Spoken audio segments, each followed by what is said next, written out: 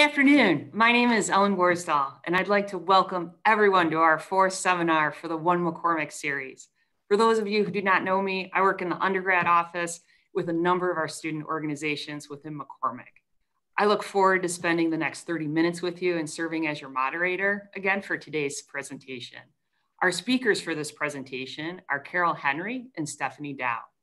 Caryl is the current internal president, and Stephanie is the current external president of our undergraduate chapter of Women in Computing, also known by their acronym WIC.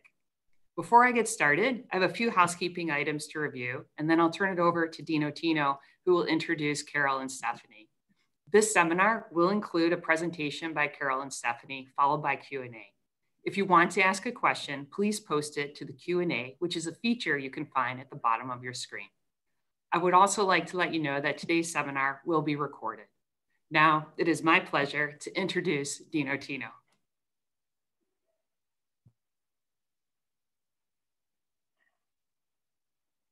Thank you, Ellen.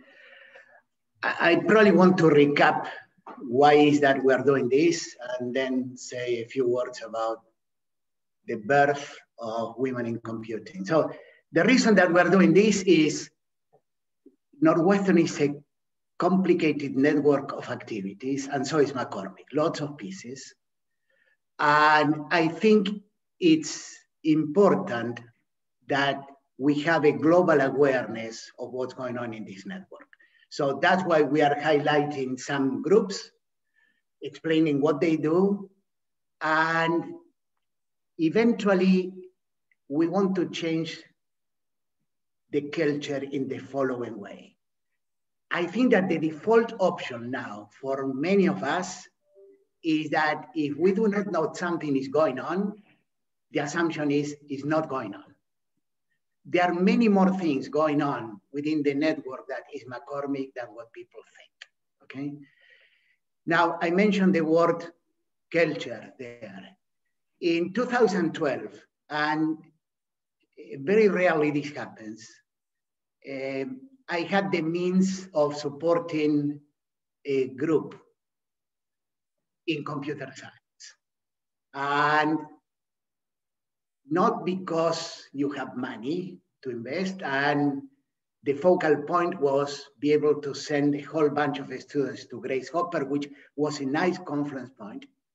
Not because you have money and the focal point, something functions. It functions because somehow organically a group acquires, forms leadership, and there is a continuation of leadership. And I'm delighted on how Women in Computing has evolved since 2012.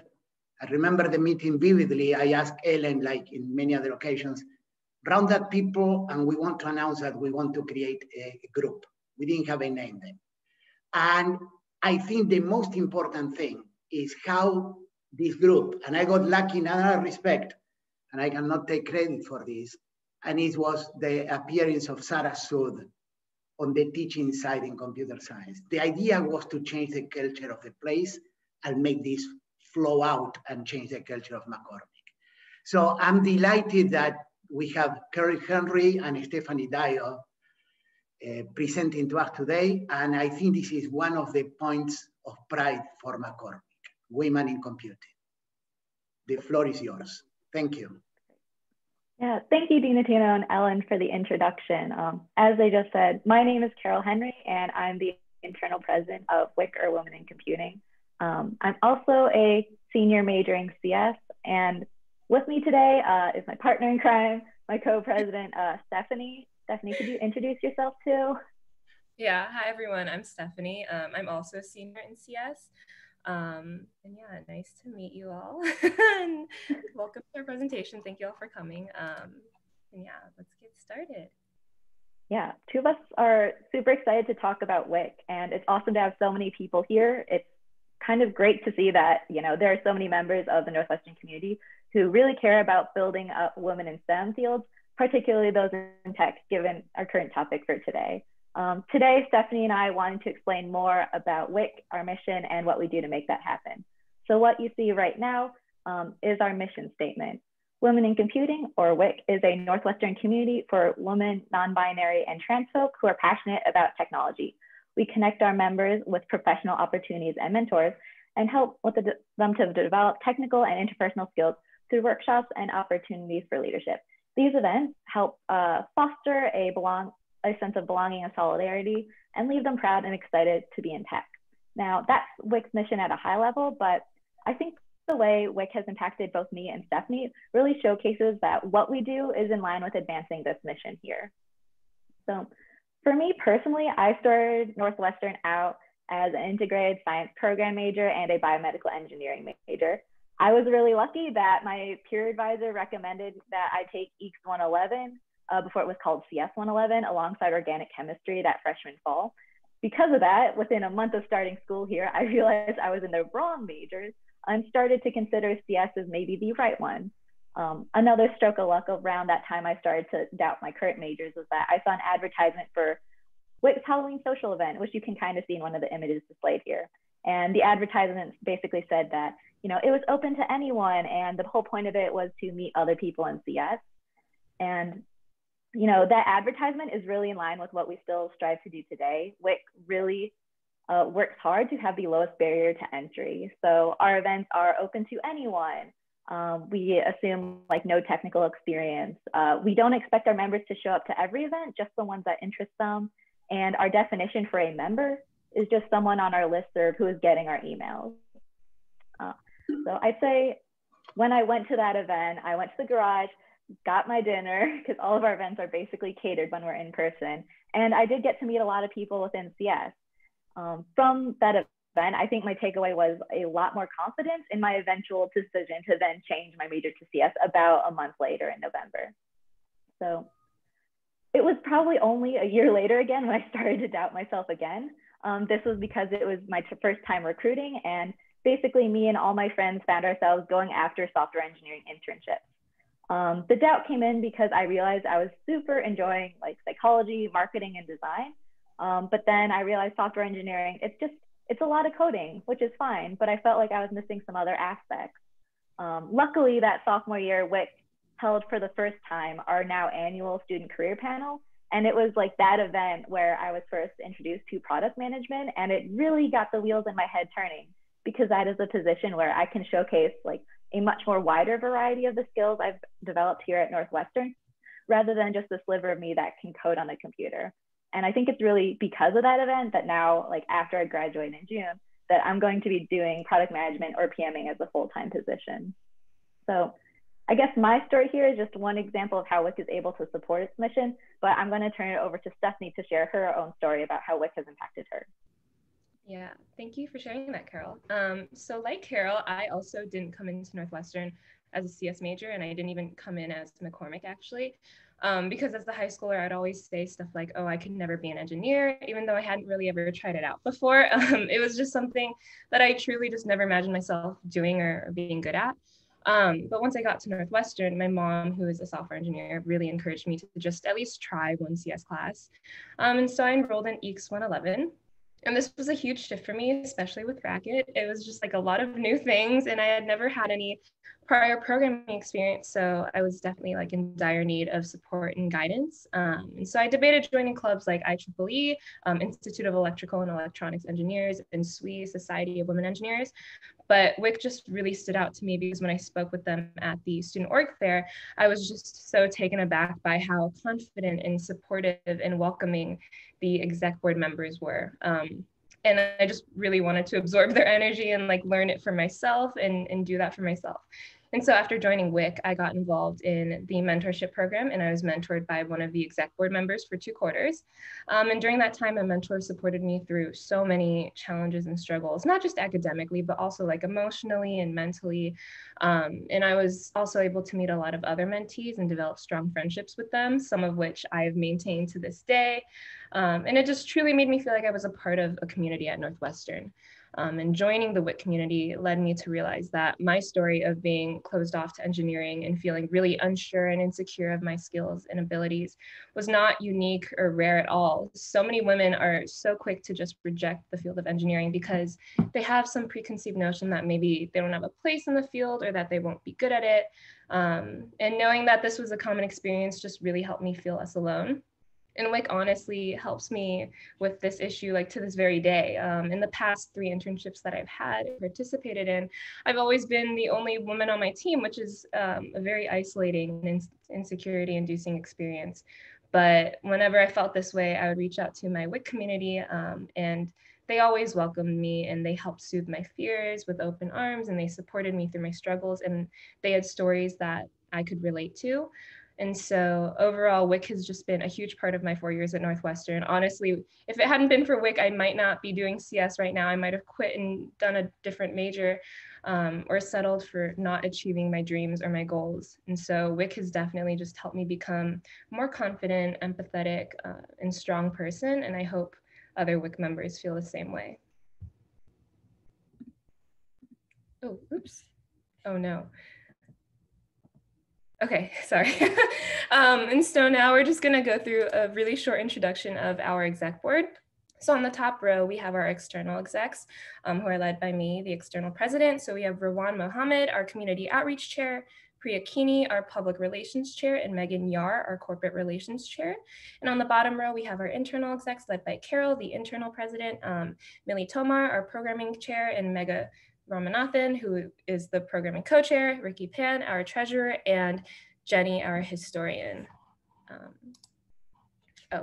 And so now we'd like to review some of the work that WIC has done over the past year to enhance our community and to help our members achieve their career goals. So every quarter, we try and have at least one community building event where our members can meet new people, get to know each other, and just feel integrated into the WIC community. So this year, we've held events like trivia, study hours, and an imposter syndrome workshop. And we just like hosting these events because they provide a nice, relaxing environment for our members, and they promote a sense of community. And there's also usually free food.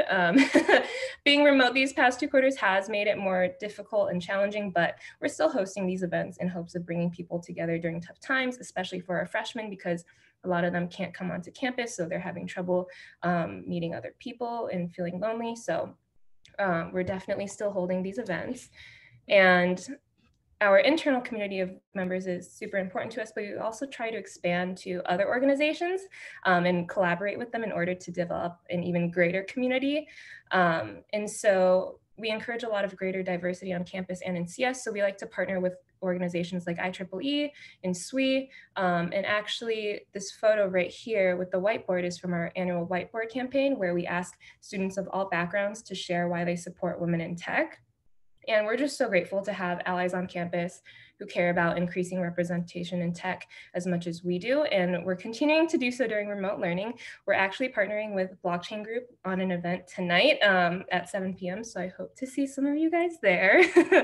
And yeah, so we also try to connect our members with role models so they can figure out like what they want to do, what their career goals are, and how they can achieve their goals.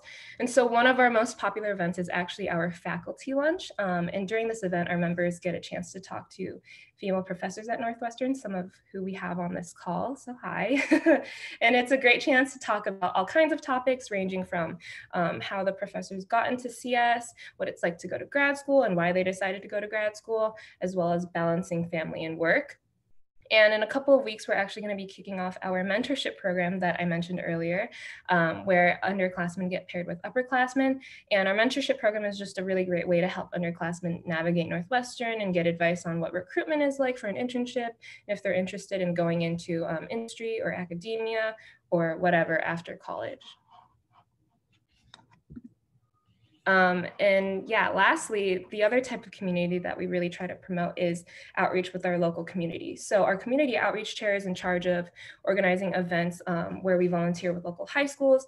So actually these photos are from events that we did last year where we went to New Trier High School and we taught girls how to code in Python, which was really fun. And we also built these care packages for CPS students. And this is just a way for WIC to help further our future community and help promote STEM for girls so that they just know what opportunities are ahead of them and so that they aren't hindered by imposter syndrome and just learning about what opportunities they have in front of them. Yeah, so Stephanie did a great job explaining how WIC tries to build community at multiple levels, but now I'm going to go into more of our career-centric events. The first group of events that I'd like to talk about is our recruitment and networking events. So first off, I'll say that WIC is so lucky to have corporate sponsors and to be able to host these recruitment and networking events with them. I think that these events help give us an opportunity to provide our members with some information that you might not get in your typical CS class. I think first and foremost, it would be an overview of what the recruitment process is like for CS majors, directly from recruiters themselves as well. I think the other thing we help to expose them, but they might not get in the classroom, is what it's like to actually work at a tech company or the technical part of a company, probably from someone in that technical position as well. And I think also just like being able to have these conversations during these recruitment and networking events really helps to provide a much needed light at the end of the recruitment tunnel, since that process can just frankly become overwhelming, stressful, and very long for all of us. And I'm going to stress that light at the end of the tunnel some more in talking about our second category of career events, these career explorations more. So what we hope our members have when like traversing this tunnel is that their sights are out on a job that they want. But before that, they kind of need to identify what job they do want. The most popular job as a CS major is probably software engineering, like I mentioned before. And as a result, I think it's really easy to go blind for all the other possibilities. You know, and I think the problem with this is that if women don't see themselves as a software engineer, but also don't realize that there are these other paths available, then we're just making diversity in the tech industry an even harder goal to achieve. So for this reason, that's why WIC hosts these career exploration events to help our members explore other CS career paths that their major can get them. So as I mentioned before, we have the student career panel event where we get upperclassmen. Sorry, Stephanie, do you mind going to the previous slide? Thanks. Upperclassmen come in to talk about their internship experiences working in different positions, be it software engineering, product management, data science, or another career path. And that is more focused on industry positions. So then we also have a research panel event where we get students to talk about their experience in research, to show more of the academia path, and also encourage our members to try out research while they're here at Northwestern. So yeah, moving on to, I think, the final category of career events. It's great to know what job you want, but you probably need to get some skills to actually get that job, right? So that's why we have a few technical workshops throughout the year. The goal of these workshops is to either expose our members to a common tool used in industry, or maybe to show them the type of programming that isn't as emphasized in some of the CS classes we have here at Northwestern. Again, to maintain this like really low barrier to entry, we assume no technical experience, which is why when we do these workshops, we basically cover the fundamentals of whatever topic we're doing, and then try and provide a couple resources so that members on their own can do a deeper dive and learn more about it. Now, the last event we wanted to talk about is the Grace Hopper Celebration, because it really is this like huge culmination of both community and career when it comes to women in technology. Now, if you don't know what the Grace Hopper Celebration is, it's the largest gathering of women in tech. Although this year it went virtual for the first time, I think in this 20-some year history of the conference, over 30,000 people were still able to participate. And participants are able to go to talks, workshops, panels, mentoring circles, and like this giant career fair to, you know, basically meet other women in tech and also sort of help figure out like their place in this industry. And, you know, Dina Tino mentioned that, you know, with Northwestern's help on the funding side, you know, Women in Computing has been able to like organize a trip for our members to participate in this like really life-changing conference. I've seen people figure out what they want to do with their life and also just get a job at their dream company because of they got to attend the Grace Hopper Celebration. And I think if the last couple of years are anything to go by, then probably our members have collectively had the opportunity to interview like over 100 times, maybe 200 times at companies that often don't come to Northwestern to recruit students as well. But not only that, we might be able to put an estimate number on the interviews that our members have been able to get collectively, but I honestly don't know the number of how many new friendships have been born just because people have gone on this trip. I know for me, I met so many people within CS, not because of like we had a previous class, but simply because we were both able to attend the Grace Hopper celebration trip through Women in Computing. So yeah, I guess just to wrap it up, you know, whether you're a donor who really helped fund WIC's participation in the Grace Hopper celebration, and Northwestern faculty who's helped volunteer for one of our events, a fellow undergraduate member of WIC, or someone who's just learning about our organization for the first time, thank you so much for coming and listening to our talk, really. Hopefully Stephanie and I were able to convey what our mission is and our events that help realize that mission. I know WIC means a lot to both Stephanie and I, and it really wouldn't be what it is without the support of so many other people here at Northwestern. So yeah, if you'd like to follow WIC, we have some contact information at the bottom. Might be hard to write it all down, but a screenshot will do it for you. And with that, you know, that's kind of the end of what Stephanie and I have for the presentation, but if there are any questions, we're totally happy to take them. Awesome. Well, you're in luck. There are questions. So I want to thank both Caryl and Stephanie. And to just kind of use the time that we have left to ask a few questions. The first question was going to go to Stephanie. When we all had to make the sudden shift to remote programming this past spring quarter, I had several conversations with some of your general members, and they shared that WIC had continued to conduct community building programming in the remote setting. Can you speak just a little bit to some of the challenges and successes that you had with remote activities? Yeah, so actually, like when we went remote, we have this annual spring banquet event every spring quarter where we kind of just honor our seniors who are graduating, and we just share a little bit about what we've done throughout the year as an organization. And so we had to convert the spring banquet to be virtual, which was definitely a challenge, but we still did that. So the challenges with being virtual are definitely like things can be a little bit awkward. There's some awkward silences and pauses. People aren't exactly willing to open up right away. Especially in the community building events, like that can be really uncomfortable for people. So what we've been trying to do is we've been trying to make that a little easier for people. So we had a trivia event a couple weeks ago where we broke people up into these breakout rooms for trivia teams. And an exec member was in each breakout room, and we kind of started the conversation, made everyone feel a little more comfortable to talk. And we just really wanted to do that because most of the people who were attending the event were actually freshmen, and they were not on campus. They were all like kind of sad and lonely at their homes. And so we were like just trying to make conversation with them and develop some friendships with them and create a network between all of them, because that's what we were able to do during our freshman year. That's how I got involved with WIC. That's how I met most of my friends who are in CS. And so we were just trying to replicate that in a virtual setting for our freshmen in the best way that we could. And so I guess that challenge led to a success because we worked with what we had, and we just tried making things as comfortable and as supportive as possible for our members. Awesome. Awesome. Thank you. Caryl, I'm going to give this question to you. Would you be open, do you think, to continued engagement with computer science Northwestern students after they graduate, so with alumni? And have you ever thought about how you guys could possibly interact with alumni? Yeah, I think that's something that we considered doing. Of course, it's a little bit hard, especially with, I guess, the pandemic kind of throwing everything crazy this year.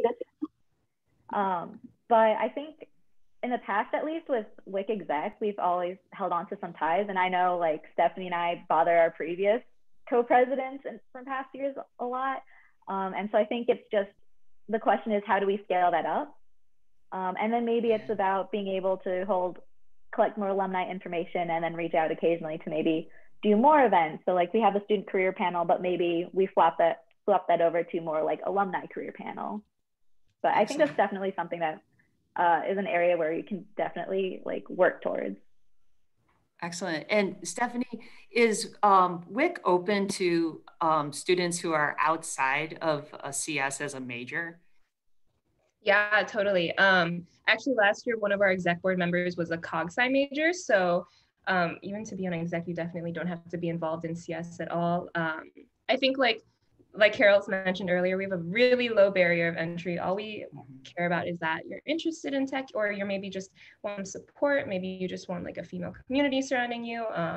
And so we're just open to almost everyone. Awesome.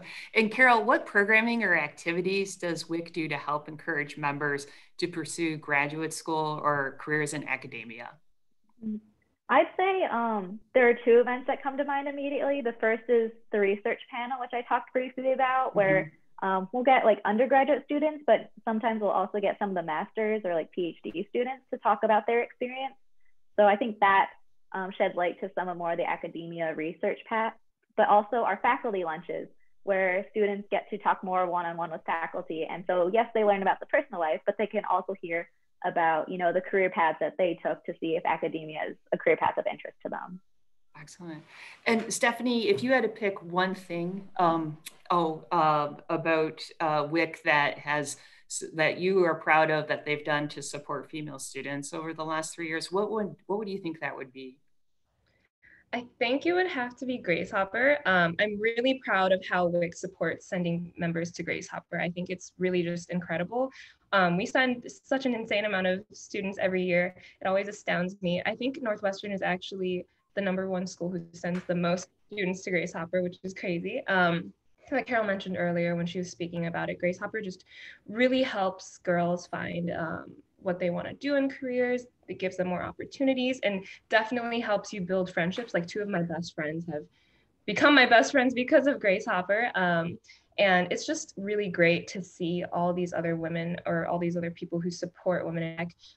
My mom went to Grace Hopper last year to visit us, and that was really cool. So I just have such a soft spot for Grace Hopper. It really helped me overcome some of my insecurities when it came to recruitment, and it made me definitely feel like I was not alone in experiencing imposter syndrome or troubles with finding a job, and it just really helped.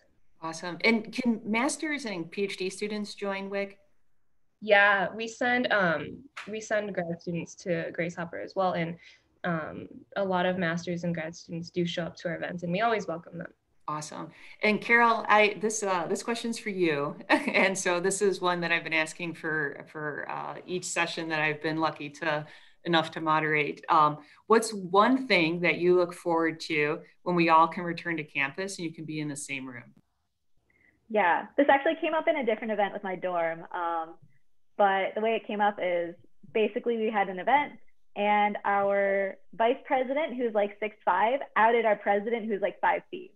So I'm used to everyone being about as tall as 2/3 of their Zoom box. So I'm really excited to just see how tall people actually are in real life. Awesome. Awesome. I love the creativity with that answer.